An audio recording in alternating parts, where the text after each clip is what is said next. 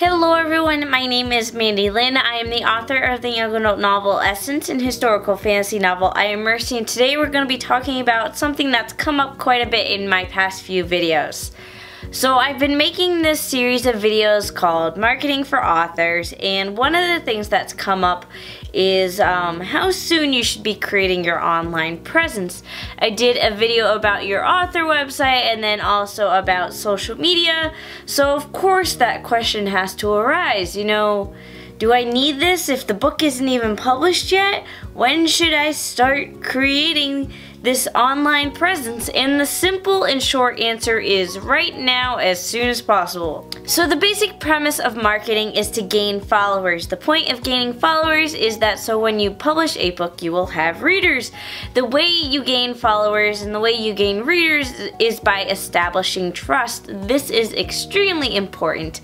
If you create content like blog posts or YouTube videos, then your subscribers will come to trust you. They will see you as a reliable source of information, and you know, the YouTube videos and the blog posts are free. When something like your book pops up, they may be more willing to spend their money on it. They read your blog, they watch your videos, they follow you on social media, they know you create good content. This means they will assume that your book is also good content, as it should be. That means if you are present online, odds are you will have people who will want to read your book. So a lot of the problem with new authors is that they know they need to be online, but they don't know how to be. And they feel like they can only post about their book, like the blog and their YouTube channel is only for sharing content about their book, and they are wrong. When you are a self-published author and you have a book coming out for the first time, there's not much to update about. When Essence first came out, I was lucky if I had exciting news once a month, never mind once a week, and once a week is kind of when you want to be posting.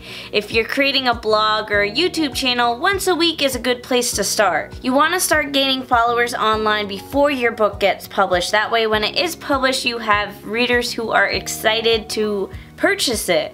If you don't start marketing online and creating an online presence until after the book gets published, one, you won't have sales right away, and two, it's just going to be very disheartening for you because you're going to feel like you're shouting out into the void. For any book, there's a lot of online buzz when a book is first launched, and if you don't have an online presence to start with, it's really hard to create that. And even if you do make a huge online presence later, it's hard to recreate the buzz that you get when your book is first published. Finally, we come to the question of what should you be posting then? You can, of course, post publishing updates and all that. That's absolutely valid, but you aren't going to have enough to post about. So what else is there?